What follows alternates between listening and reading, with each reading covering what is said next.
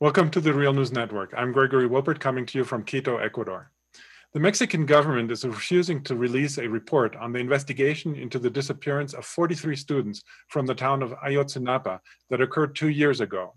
The report was supposed to have been released last August, but was withheld for undisclosed reasons, according to the New York Times, which saw the report. The case of the 43 students who attended a teacher training school in Ayotzinapa and who participated in a protest in a nearby town were ambushed on their way to the home 2 years ago and disappeared. Some accounts say they were arrested by local police and then turned over to a criminal gang and then killed. The case has become emblematic for many Mexicans because of the government's collusion with organized crime in order to repress political activism. Joining us from Mexico to discuss the secret report is Anabel Hernandez. She is an investigative reporter in Mexico and has seen the government report. Thanks, Anabel, for joining us today. Hi, hello. Thanks for inviting me.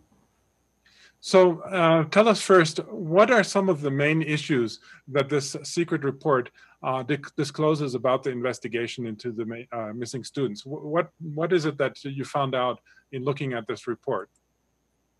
Well, first, I wish to explain that I have been investigating the case for the last 2 years. And I just wrote a book called La Verdadera Noche de Iguala. And I got these two documents, intern documents from the PGR since the last September. I got these documents and I include them in my book. That's why New York Times also talk about my book and my research, even they also get this document just recently. So I can tell you that these two documents are key in the case. In the Internal Affairs Office inside the PGR decide on last April make two different internal investigations. One about just the inspections and all the work that the PGR make in the Rio San Juan, where supposedly the federal government found the remains of at least one of the students that disappeared, Alexander Mora. And the other big document is about all the internal investigation about how the PGR made the investigation. I mean, it's the investigation of the investigation. These two documents has a very important information that sadly have been not public in Mexico by the PGR. The government didn't want to release to the opinion public in Mexico, and that's why I had to include these documents in my book. And this is why the New York Times decided also to publish one of these documents. The documents are very important. There are 5 very important conclusions of these documents that destroy all the official version of the government inside the government, if you understand what I mean. The first very important conclusion is that the PGR, all the people that were investigating the case about the 43 missing students, manipulate the investigation. Instead, try to follow and find the truth. They just were focused for the last 2 years in the theory about the Guerreros Unidos, the small gang in Iguala, and the mayor and the municipal police. The PGR just was focused in these lines of investigation. Instead, investigate the battalion, the army, and the federal police. This is one of the most important conclusions of these documents. In this document, the internal affairs area of the PGR ordered to investigate to the Capitan Crespo, one of the most important members of the army in Iguala. They are ordered to investigate him because his connections with the organized crime. The second point that is very important in these documents is that for the first time, this internal affairs area ordered to investigate not just to the Capitan Crespo, also to all the army, to all the 27 battalion because their connections, not just because maybe omission in that night, also because they could be part of the attack, and also abuse of the authority against the students that night.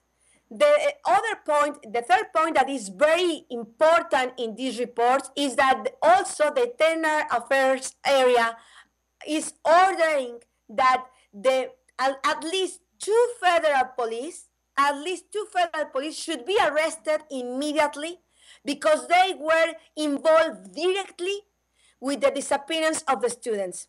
The fourth point that is key in the story is that all the story related with the students were killed and burned in a landfill in Cocula, and the remains supposedly were found in a river, in the river San Juan. All this official story, the story that the government, Mexican government, called La Verdad Histórica of the case, is not real. This document said is not real. Is nothing true in this version. The rest of the people that supposedly murdered and burned the students were arrested illegally. All their depositions doesn't have any value, how can I say it, any judicial value. And also they were tortured. They are saying, this report are saying that all the inspections in the river Cocula were in the Cocula River were not legal, and not just not legal. The document is saying that maybe all the proofs, including the remains, were manipulated by the authority. This authority, the head of all this inspection and all this work done in Cocula River was Tomás Zerón de Lucio. He was the head of the Agency of Criminal Investigations inside the PGR. And this document is saying that Tomás Zerón de Lucio didn't follow the law. He broke the law. And also the team that works with him that day. And also that he forced to give some declarations, depositions, and forced to the witness to go there, breaking all the rules to be able to do that. So yeah. Anabel, it sounds like this is a very explosive report. And I mean, I'm wondering for two things. One is, why has the report not been released? And secondly, has this report, the leaking of this report, gotten any attention in Mexican media? So first, why hasn't it been released? What is the government saying about it? Well, I don't know what the government is saying about it. I mean, I don't know the official version of why the document were hidden. The documents were hidden by the Mexican government. What I know is the internal version about this. I talked with people that was directly involved in these investigations. And I can tell you that they told me, when I got access to these documents in last September, some people that was involved in this investigation told me that when they finished their work, and they gave showed these documents to the Attorney General. In that moment was Arely Gomez. She said that it's better to not release and not make public these documents because it should be better if the people that work in this investigation manipulate, change some of the conclusions, because the conclusions were very uncomfortable for the government. Why? Why is the real deep reason? Why? But because the government didn't want to release these documents even to the relatives of the 43 missing students. I think it's a key fact on all this. If all the theory, if all the story about Cocula, the landfill in Cocula, is not real, is false, if all the story about how the government, Mexican government, supposedly found the remains of the student Alexander Mora in the river, if these two stories are false, why the Mexican government had in their hands the remains of Alexander Mora. I mean, the proof that the Mexican government want to use to close the case now is the proof that incriminate the Mexican government, because there's no reasons. Now the Mexican government have to explain. Well, if in the internal affairs say that all these stories are false, they have to explain why they have these remains in their hands. And I think that is the key point of the issue. And that's why they didn't want to release these documents, because, I mean, of course, it's not just the destruction about the official version, it's a directly incrimination against the government. Yeah. I think that is the reason why the Mexican government didn't want to make public these documents, and is the same reason why it's very important to make them public. And has it gotten public attention at all in Mexican media? That is, in broader the mass media, that you know, not just the the progressive media, but also in the mainstream media in Mexico. I think that now even the official media have to talk about this case. I can tell you that the last Saturday, I decided as a journalist release one of the documents about Cocula and San Juan River. I decided to put it in a web page of the book, verdaderanochedeiguala.com. And now everyone, you in Mexico, everyone can read this report and make their own conclusions. I mean, read the report. Don't believe me. I mean, make your own conclusion, and you will find the same things that found the New York Times. I mean, this document is very important. Now it's released. Now everyone can read it.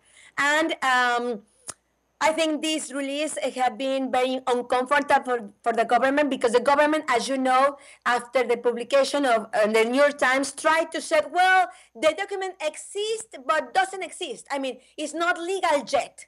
Now the document is open to everyone. Everyone can get their own conclusions, and the government now have to give answers. Okay, what will you do with this about the conclusion of these documents? I mean, this is the big question to the Mexican government.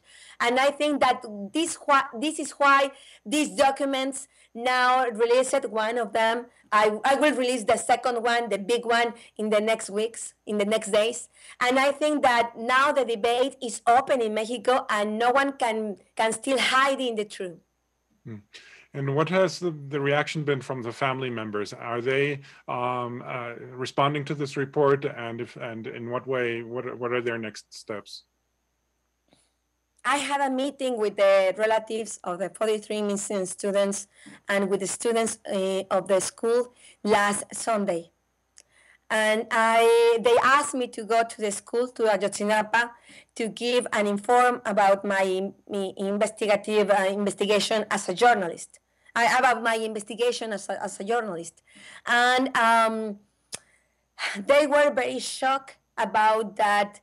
Even the government promised to them, give them the report, the report about the internal affairs office of the PGR. The government denied, didn't want. At the end, they didn't want to give them this document. And when they were able to know through me, which was the content of this document, they were very shocked. They were very moved. They were very sad. They feel very frustrated, because I think these families, for the last 2 years, even all the confrontation with the government, they really want to trust in the government. Now they can see that they cannot trust, and they are urgent, they are asking, they are demanding to the government to open all the documents and be transparent and be honest about all this information. Well, thanks so much, Anabel, for being with us today. We're definitely going to continue to follow the story, and we'd love to have you on again. Thanks to you. And thank you for watching the Real News Network.